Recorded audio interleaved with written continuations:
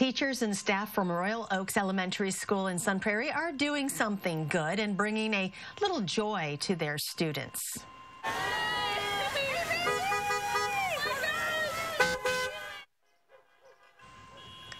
They hosted a Safer at Home car parade for students. Teachers drove the parade route and waved to students in their driveways. Principal James Ackley says this was a way to let students know teachers are thinking about them and miss them.